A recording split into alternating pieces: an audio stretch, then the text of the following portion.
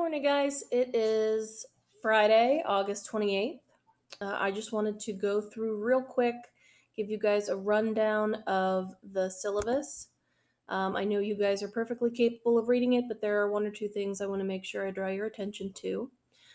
This is the online schedule. Obviously, this will be very different when we go back to blended learning on September 8th.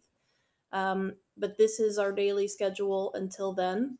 I will post a new copy of this once we're back in the classroom. So scrolling down, obviously online for this class, all you need right now is your brain. To be awake, you need your Chromebook and you need the internet. If you have any issues with any of those, contact the school.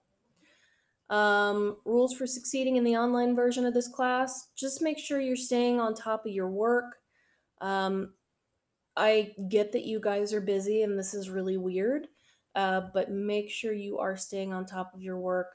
Most of the time, it'll only take a couple minutes. It can be very easy to let things pile up, so make sure you're not doing that.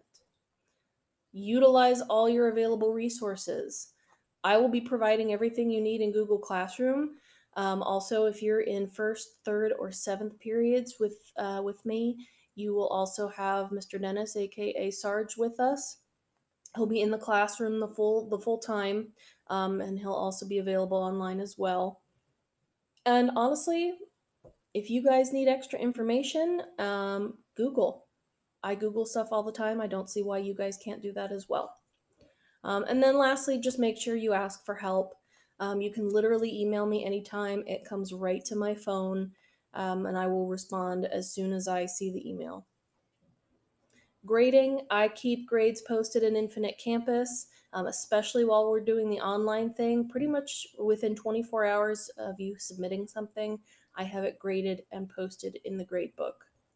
I don't do weighted grades. It's just straight points. Your grade breakdown is labs, projects, and in-class assignments. That's one category, and then you have tests and quizzes in the other category. Like I said yesterday, there will be no regularly assigned homework for this class. Now, if you don't finish something in class, you might have to finish it up at home, but there will be no specific homework other than the occasional study guide, which will be bonus. All right, if you guys have any questions, let me know.